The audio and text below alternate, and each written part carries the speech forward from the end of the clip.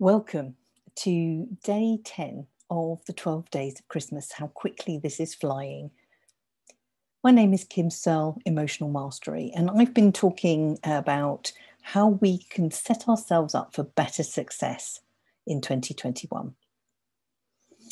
Yesterday, I was talking about making sure you had support. Today, I want to talk to you about celebrating the wins that you have. This is an area that I'm not so good at, but it's something I want to do more of, and I've already started on that process. For those of you who are on my newsletter or already in my circle, you will know that I've sent out a recording manifesting magic and miracles this year for January. It's a little experiment just to see, whether listening to something for 30 days will make the changes or start the changes that we need. If you've not got that and you are interested, the experiment won't end dead on 31st of January. My plan is to continue in some way. So do reach out by just dropping me your email to me, kim@kimsearle.co.uk. So the idea of manifesting magic and miracles is about being aware of the good things in life. Training your unconscious mind to start to pay attention to all the wonderful things that are around you, because up until now, your unconscious mind has been filtering what you get to pay attention to based on your learnings. And one of the things that I tend to do is that when something goes well, that's a tick in the box.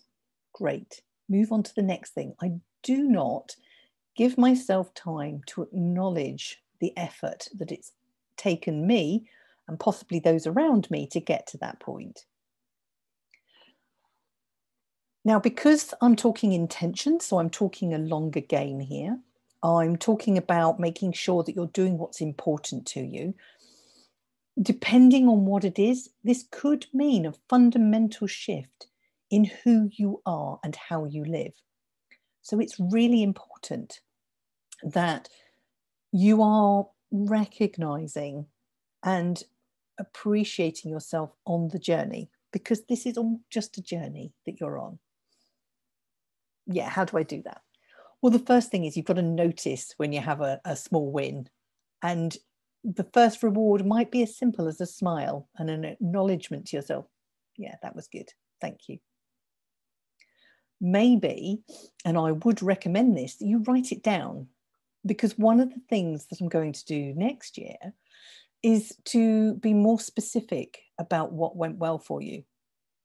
If you'd watched day one, I was just very general about you celebrating you in 2020. 2021 is about you celebrating specific wins and seeing just how much you have done and achieved, because we lose sight of it. So fully recommend that you write it down and have a jar of wins. In fact, I'm going to do that straight after this call. So how can you reward yourself? It doesn't ever have to be anything big. For some people, it might be going out for a walk.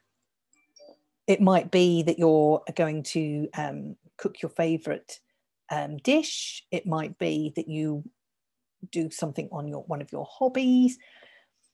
Unplug, join up with friends. The list is endless. I quite like a bath and candles and a book.